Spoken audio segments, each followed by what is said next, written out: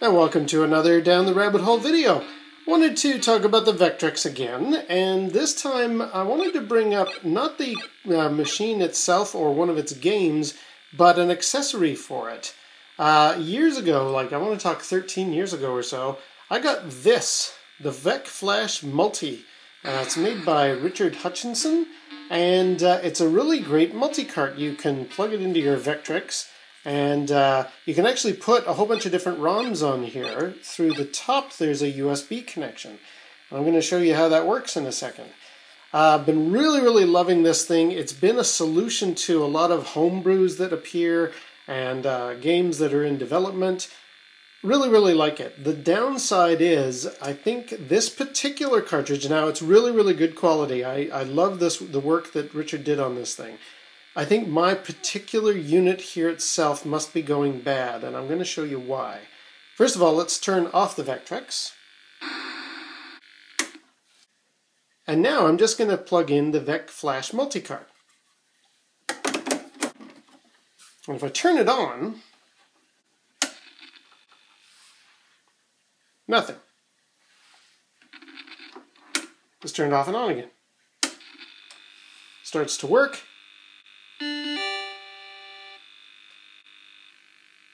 And then it dies. And it's pretty, it's been doing that a lot recently.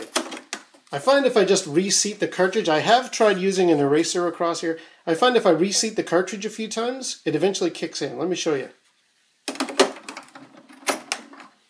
Attempt number 2.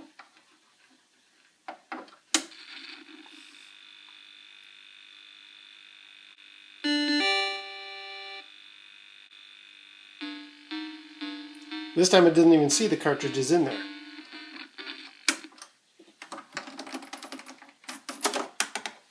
Attempt number 3.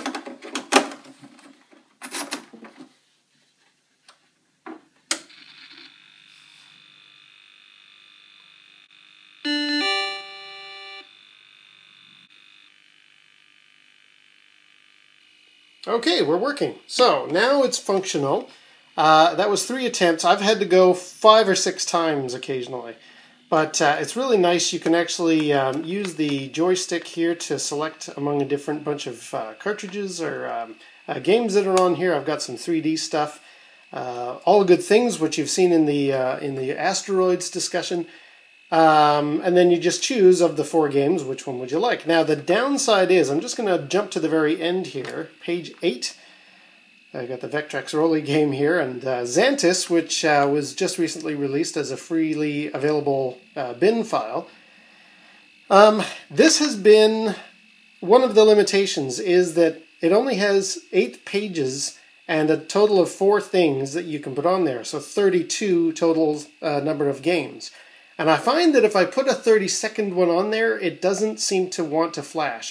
It'll take 31 just fine, but on the 30-second game, I'll show you the program that I use for this. It doesn't seem to work. Other limitations that the VecFlash Multi has, it doesn't work with 64K games, or is it 32K games? I'll show you in a second, but there's some that I've loaded on here, and I've patched them, and I've done everything that I can, and they just don't work. So yes, only 32 games, I think really only 31, which we'll cut to in a minute. And this reseating has really been getting bad lately. And in fact, that also happens sometimes too. It just dies after a while. I've left this thing on for parties. I've got a demo mode that I've got. Somebody has set a few swirly patterns to music, and I thought, oh, I'll leave that on as something cool in the background. And then I'd come back an hour later, and the Vectrex had turned off. So I'm not liking the fact that this thing needs to be reseated several times. That can't be good for the pins inside there, and it's getting a little flaky. And I think I've posted a few questions. Richard Hutchinson himself got back to me on one where I asked, have I just flashed this thing too many times? And he said, no, you can flash this thing 1,000 times, no problem. So yeah, I was a little bit worried that this thing was running out.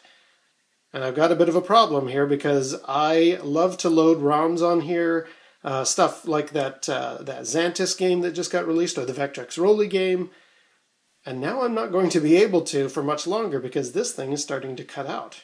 Then again, it is 13 years old, but still, I've got a problem. Fortunately, the solution to this problem has just arrived in the mail. I just got this package from Richard Hutchinson, this envelope here, so I'm just going to unbox it, or I guess unenvelope it. What we have in here is his latest version of that flash cart. Let me just give this a little... There we go. Now, inside here is the modern equivalent, or latest generation, of the flash cart from Richard Hutchinson. This is the VecMulti.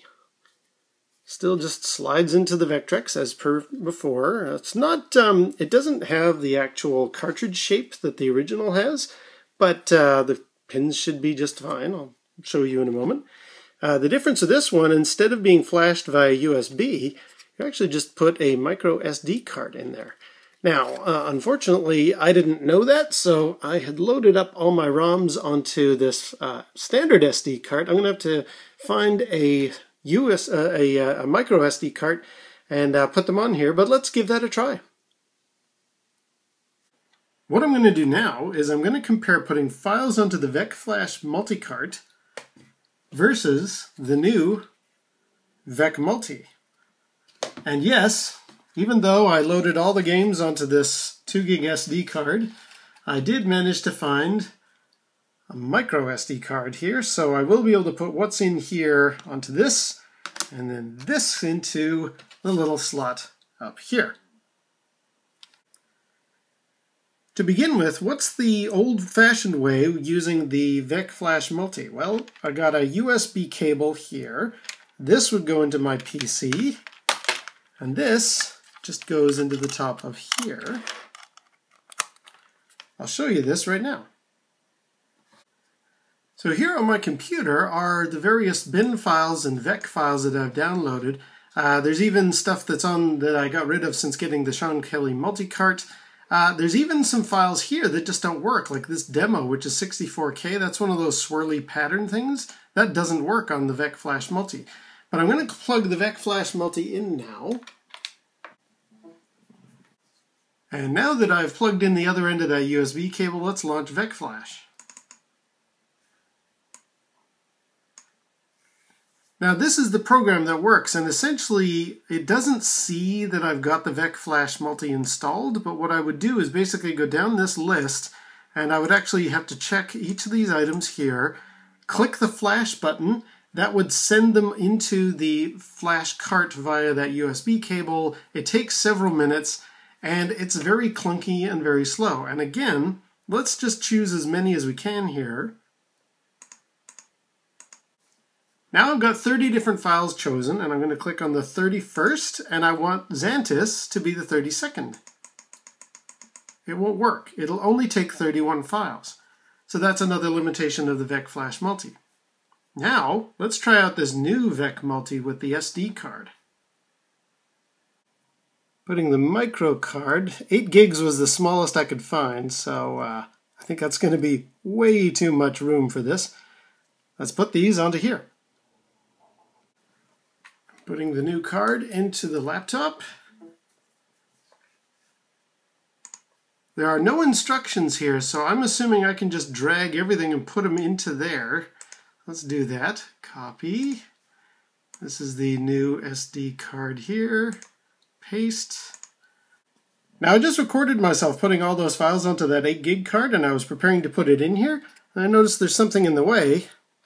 As it turns out, Richard very kindly has shipped these with a 1 gigabyte micro card, so I'm going to do it again, but I'm just going to put it onto this 1 gig. Now it's probably for the best that I actually opened that thing up, because it looks like there are some operating system files in here. Again, there's no instructions brought with this, but I guess what I need to do is read the README. Well, the README's got some good info. Essentially, any new games I want to add, put them into the games folder. Let's try that out.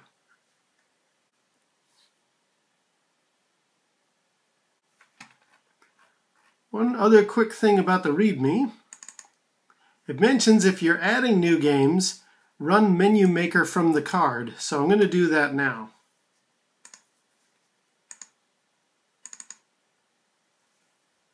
And when I run it, my only option is to make. So I guess I'll make. Finished. That only took 10-20 seconds. All right, let's pop this thing out and see what we've got. So now I'm going to remove Richard's custom 1 gig card, put it back in there.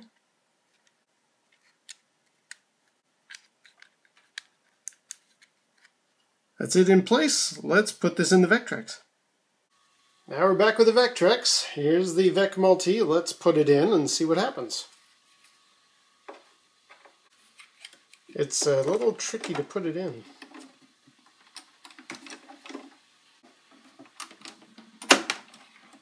Okay, that was a little hard to put that in there, but all right, let's try this out. I'm going to turn the Vectrex on.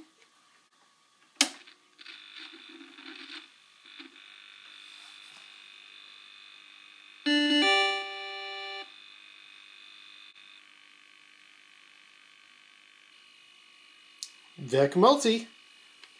How does this work?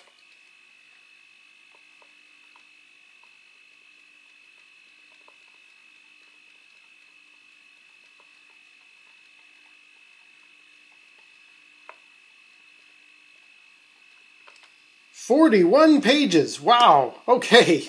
We're doing well here. And are my games on here? There's Xantis. Yeah, there's some in here that I've renamed myself, so that's definitely my file. Let's try something out here. And even the 64K file works. Remember that demo 184 that was 64K in size? It works perfectly.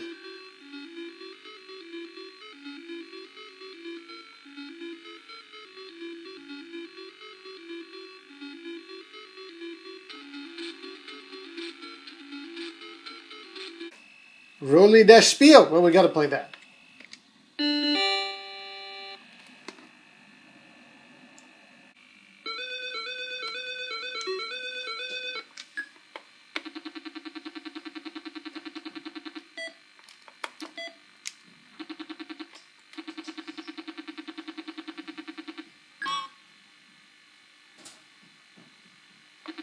Yeah, we're doing well.